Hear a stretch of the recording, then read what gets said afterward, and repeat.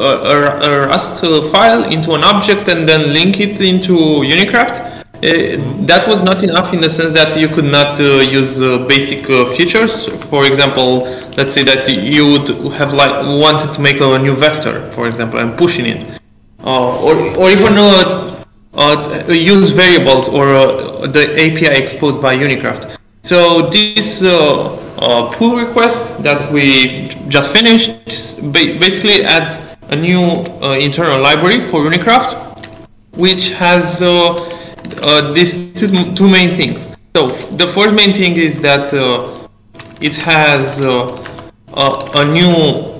it has the kernel crate, which simply generates the bindings. So in this case, it generates the bindings for not this one. Vim bindings help, links helper. Yeah. So this file simply generates the bindings for these header files. If you need one that's missing from here, you add it here and that's it. You will have Rust bindings for it. And the other thing is that this crate links the core crate and the allocator crate. So the core crate has basic Rust functionalities, and the allocate adds extra functionalities that uses the heap. Okay, so in this case we can now allocate a new vector and then push some value in it. So we have all these functionalities. I guess now we are on par with what they did for the Linux Rust integration. And as a future work, we are now basically working on the short term on ARM integration, as well as on Cargo. What is the difference between? I mean, shouldn't this be portable? Is there anything XDC specific? There are a couple things like the compiler flags. So right now we have a specific target, which is this one. Is x86, but it should be pretty doable in a couple hours. We should be able to also add ARM support and test it. This target JSON is part of the Rust's build system? Yes, this is what basically how it compiles. These are the flags and everything that Rust uses to compile the let's say the Rust files. Okay. I recall there were at some point, maybe Cyril knows, some issues with full relocation. So I see this is all enabled. It's does this work? Because I know that at some point we tried to make it Pi, the entire executable, and there were some issues with the build system. Cyril, if you have any input on this? Yeah, so as far as we have tested it, we haven't noticed any issue with that version. So okay, awesome. Yeah, but some of those relocation issues, some things have been fixed in the linking script and in the TLS alignment, which was also a related issue. So I hope we have fixed those issues. So that's why we don't see them. Okay. So basically you're going to generate these bindings and then... Yes, so the bindings are generated using the Rust binding tools. So you're going to build the core part. Then yes. This is going to be built no matter what you implement in Rust, right? So this is always going to be compiled. Yes, that's true. Okay. An interesting thing to say is that the core crate, so this core is built from the Rust environment. So when you install the Rust compiler on your side, you'll have this Rust environment which has the Rust core, the alloc core crate, and everything related to it. How large is that? What is the memory footprint that's added by these kind of irreplaceable core components of Rust? They're not irreplaceable in the sense that they are here only if you're using this Rust crate. So if you want to have some very bare where you can only add numbers and basically that's it, version of Rust, then you can do that as well. Yeah, but I'm not sure how much sense that makes. Okay. That's true. I'm not sure how useful is that. So they're pretty like, let's see, for example, the core that has 1.1 megabytes, but since we're dropping unused functions, the final binary should be hello world KVM something minus or underscore. Oh yeah. No, it's it's app minus hello world. That is app minus hello world. Yeah. Okay, that's it. Yeah. So it has 100 kilobytes. So Okay, it's dropping on its function. One question is, so the current, I didn't look at the PR. So libuk Rust is an external library at this point, or it's going to be part of the Unikraft core repo? So it's an internal library. This is things that you might use to rewrite any internal Unikraft library in Rust. That I get. But it's going to be part of the repo, right? I mean, internal libraries, as you call them, may also reside outside the main Unikraft tree. Yeah. No. This one is internal. So it's inside the Unikraft tree. Yes. Okay. And this is regarding kind of being able to have parts of Unikraft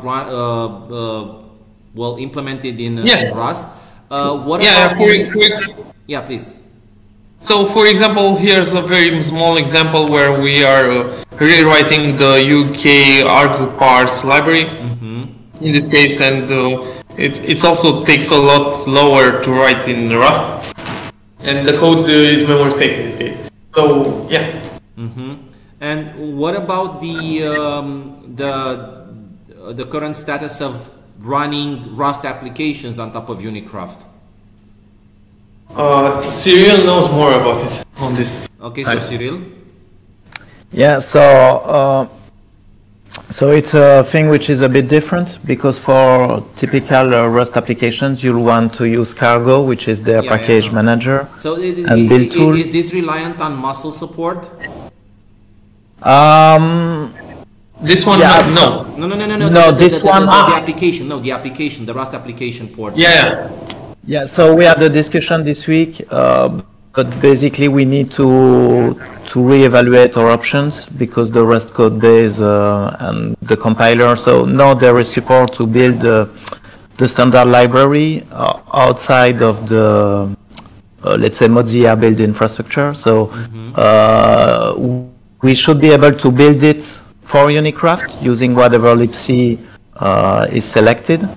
But we still need to test that. So for now, the approach is still to reuse the muscle target, and so in that case, we would need to also enable muscle.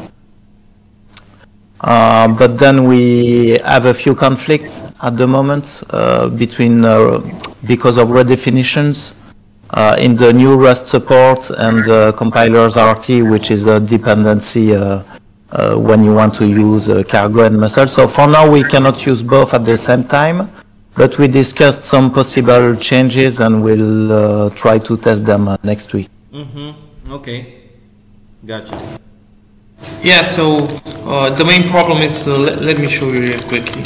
So the problem that Cyril was saying was that we have this compiler built-ins. In this case, we have defined panicking. So if you get this function which normally shouldn't be run in the kernel, you get a panic. So this crate, so this file is also provided by Rust, but it has a dependency on the unwinder and everything. So when you use the whole Rust with Cargo, you'd have that file that has everything. And when you write internal libraries, you don't need that. And in this case, you use this file which simply defines them, but they're never used.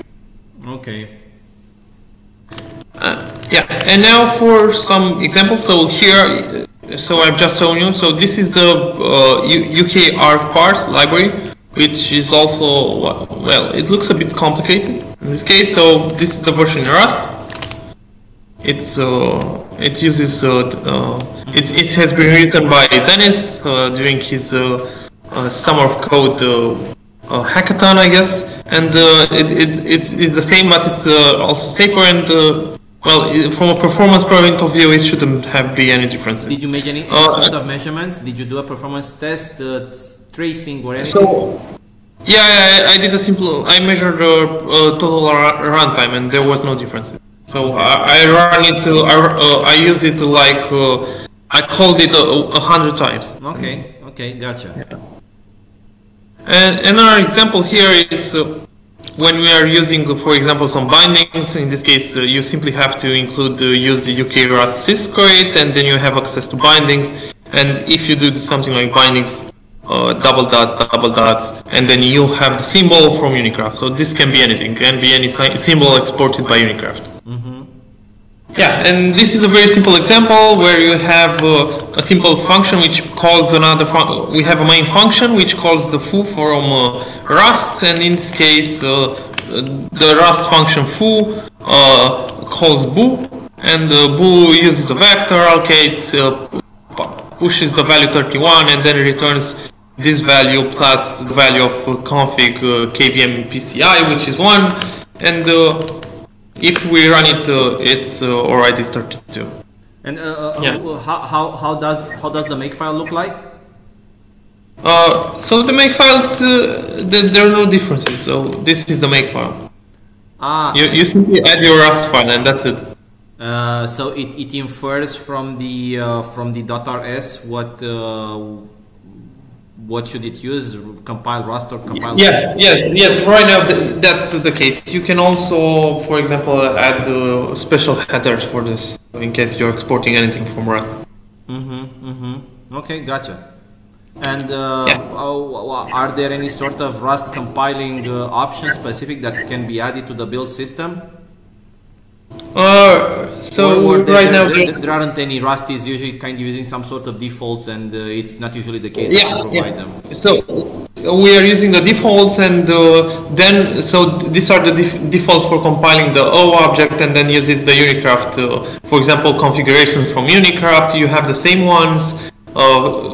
Performance, speed, and size, I guess. Performance, size, and none. You basically have a default set for Rust, and over them you have the specific Unikraft config options. So if you change it, for example, in the case if you go to any config and go here and change this one for size, it will also apply to Rust. Yeah, gotcha. So it's fully integrated in a sense. Awesome. Yeah, that's it. Thanks. Awesome work, Vlad. It was a teamwork. So with Dennis and Cyril, I'm really happy that we managed to. Awesome work, Vlad, Cyril, and Dennis. Great job. Any other question, updates from anyone?